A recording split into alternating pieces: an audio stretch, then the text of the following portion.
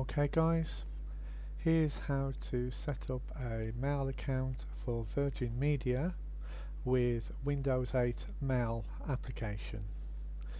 So we'll start by opening the mail application.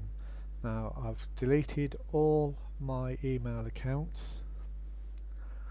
If you've already got an account, then what you can do is click settings here and click accounts and click add an account and click other account for the account type. Now Virgin Media uses POP3 or IMAP. The Windows Mail application doesn't use POP3, so that leaves us with IMAP. So we'll click connect and then we'll enter our email address.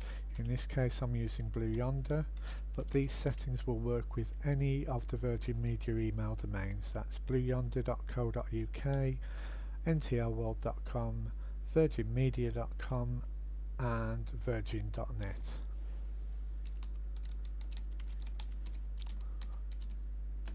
And we enter my password.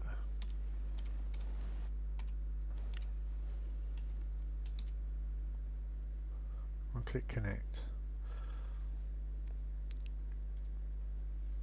Username is the same as your email address.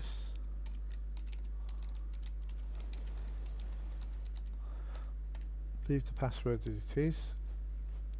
And the incoming IMAP server, we can use the Blue Yonder specific, but I prefer to use virginmedia.com as it works for all 4 domains.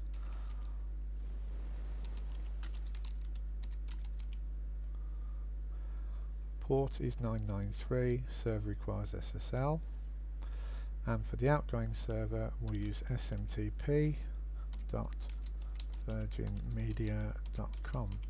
Again, the port is 465, outgoing server requires SSL. Outgoing server requires authentication must be ticked for the virginmedia.com servers, and use the same username and password to send and receive mail because we're using IMAP. If we've done it right, we'll click connect, and either my password or my email address was wrong, so let's have another look.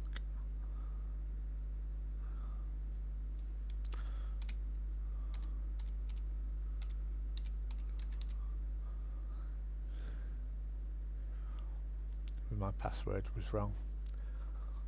I thought I'd put it right, but that was my fault. And as we can see, there's all the emails going in.